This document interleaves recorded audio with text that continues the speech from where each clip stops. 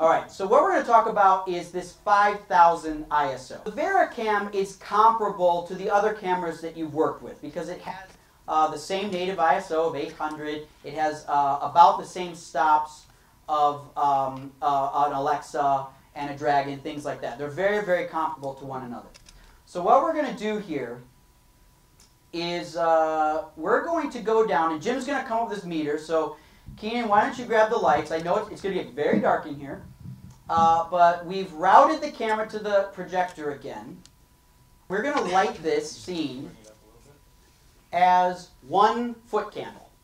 So what we've got is 1 foot candle. This is gamma corrected, and what we're also looking at is 800 ISO. This is what you would expect with 1 foot candle. So what I'm going to do right now is I'm going to bypass everything and go to the original signal. So you're going to look at log here. This is V log once this updates in the camera. Okay, so this is the V log in the camera at 800. So for those of you that have looked at a lot of 800 at 1 foot candle, this is probably what an Alexa or a Dragon or any of these cameras would generally look like. But of course, this is not enough light to expose. This is not enough light to actually get exposure. And if we were to shoot this, we would have to bury the black so much that it would become extremely contrasty. So a lot of times shots like this get too contrasty. We don't want it to be so contrasty. So what I want you to do is take the camera to 4000 ISO.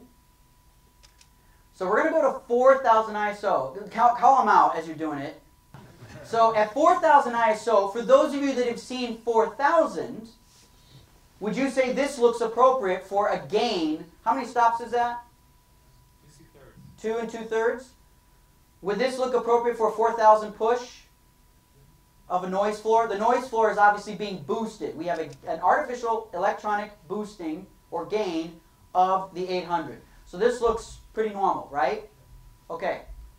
Now, the camera has 2 native ISOs. So when we switch to 5000 in a moment, it's going to click over to its other native capacitor that allows it to re-clock at 5000. So Aaron, take us to 5000.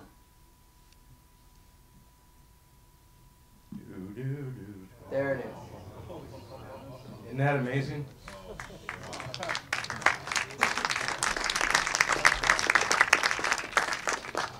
So this is now 2 2/3 stops pushed, but we've reset the clock. So now if you go to 6000 and up, you are working at 5000 as your new baseline. So you can push this camera further than, this is like night vision goggles here. So we're lit at 1 foot candle, right? We're at 1, right? So if I add my CDL back on it, now let's put a little meat on the bones for this picture.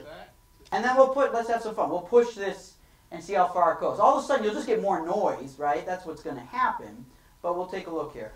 I think a real value of being able to shoot at 5000 is that you can work at the same light levels, but now you can shoot 120 frames and still get an exposure. Yeah. Okay. Here we go. So I'm in my CDL here, and I'm going to sculpt a little picture, give us a little more saturation here.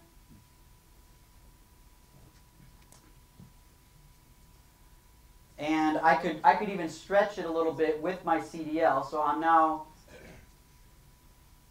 okay, so there's my kind of sepia-ish kind of looking thing. So again, just to knock this home, I'm going to go to bypassing my color.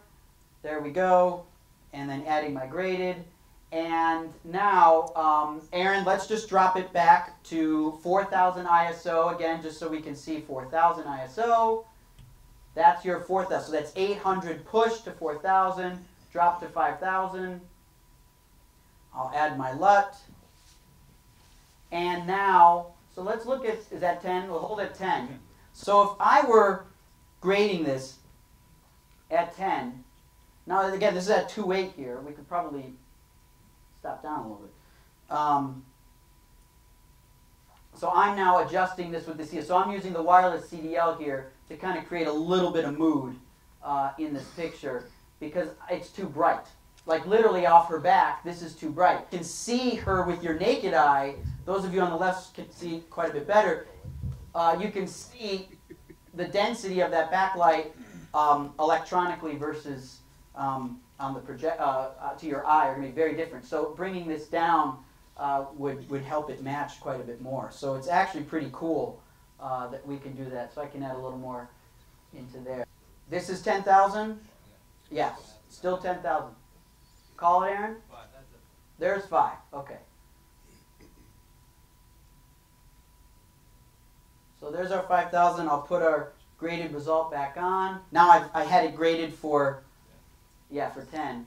So I got to bring everything back to life.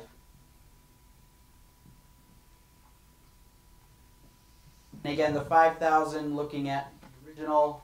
There's your 5,000. One more time, Aaron, show them 4,000.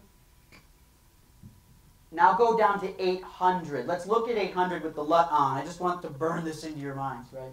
So if I turn the LUT on and we go to 800, with the look that I had, this is what 800 at 2.8 produces. And now, without touching it, we'll go up to 5,000.